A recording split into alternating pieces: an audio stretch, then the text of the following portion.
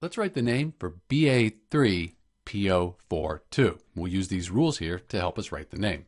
So first off, we have barium, that's a metal, and then this PO4, this is a group of nonmetals. This is a polyatomic ion. So we have an ionic compound, that's why we're using these rules here.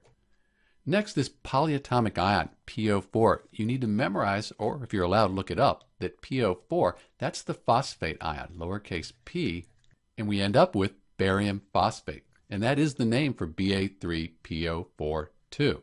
Because barium's in group 2, it's not a transition metal, so we don't need to put any Roman numerals or anything like that, just barium phosphate.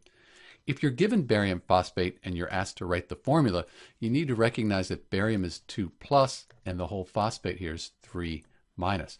So we need these charges here to balance, and the only way we can do that is have 3 bariums and 2 phosphate ions. So that gives us the formula Ba3PO4 2. There's a link in the description if you need help writing formulas. This is Dr. B with the name for Ba3PO4 2. It's barium phosphate. Thanks for watching.